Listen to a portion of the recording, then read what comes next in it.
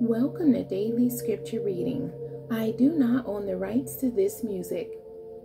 Daniel chapter 3, beginning at verse 19 and ending at verse 30.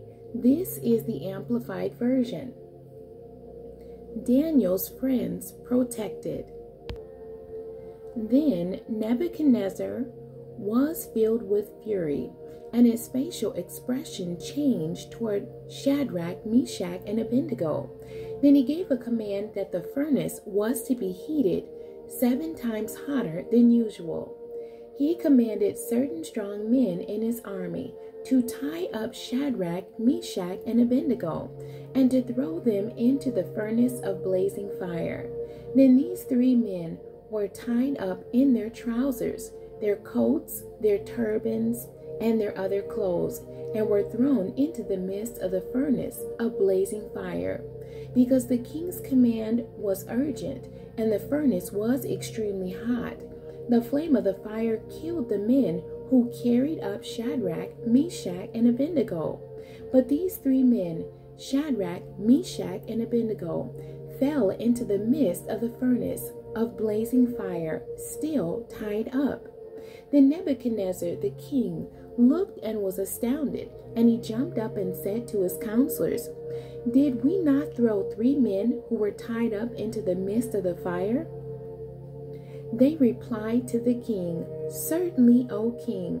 He answered, "Look, I see 4 men untied, walking around in the midst of the fire, and they are not hurt.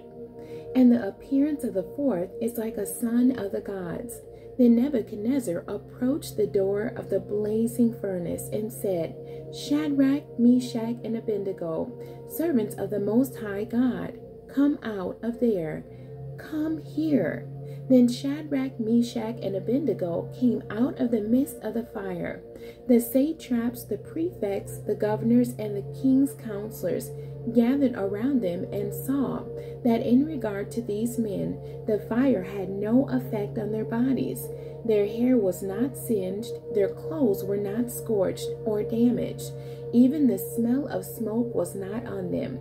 Nebuchadnezzar responded and said, "Blessed be the God of Shadrach, Meshach, and Abednego, who has sent his angel and rescued his servants who believed in, trusted in, and relied on him.